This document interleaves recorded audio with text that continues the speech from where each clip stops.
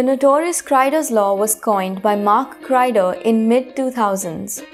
The law is an analysis of the density and capability of hard drive storage media over time, which claims that with time, disk storage will keep on getting cheaper. Mark Kryder is a Bachelorette of Science in Electrical Engineering from Stanford University. He also holds a PhD degree in Electrical Engineering and Physics from the California Institute of Technology. Apart from that, he was appointed as the Senior Vice President of Research and Chief Technology Officer for Seagate Corporations. Kryder's law established a well-versed basis for the increasing capacity of magnetic hard drives. The law provides the assumption that disk drive density, called areal density in technical terms, doubles itself every 13 months. The implication of the law is that as areal density improves, storage becomes less expensive. Kryder also claimed that the prevalence of smaller and more efficient storage media is key to more significant developments in deployed technologies, including fast processors and different kinds of commercial and research applications. It is one of the reasons that there has been a soaring interest in analyzing the progression of optimizing drive density and storage capacity. It is substantial to understand that Kryder is not denigrating the importance of faster computer processors. He rather states, at the very least, both digital elements need each other.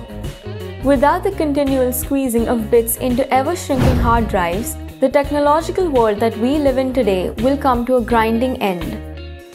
Today, the density of information we can get on a hard drive is much more important to enabling new applications than advances in semiconductors, Kryder remarked in an interview. While studying Kryder's law, it often gets compared to Moore's law. At times, it is even referred to as the Moore's law of storage. While Moore's law established that the number of microcomponents that could be placed in an integrated circuit double every year, Kryder demonstrated that magnetic disk areal storage density increases at a rate which exceeds that rate stated in the Moore's law.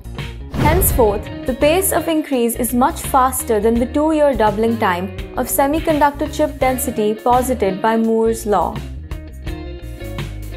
The current hard drive technologies are climbing whole new heights. Hard disks typically store bits of information using a tiny head that flies across the surface of the disk and magnetizes billions of discrete areas in horizontal space that represent 0 or 1, depending on whether they're facing clockwise or counterclockwise. As a result, the magnetized areas are becoming so small that it is difficult for them to remain stable.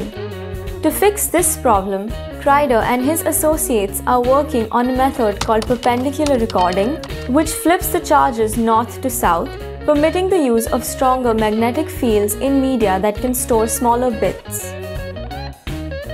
Critics argue that while the general trend of disk density that increases exponentially holds meaning, Kryder's law is a sweeping generalization that cannot be applied to all segments of the storage market and will not hold up as storage technology evolves.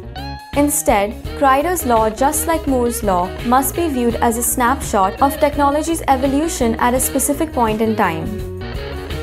That is all for today's video. Don't forget to like, share and subscribe to our channel Explified to get notifications about more such content.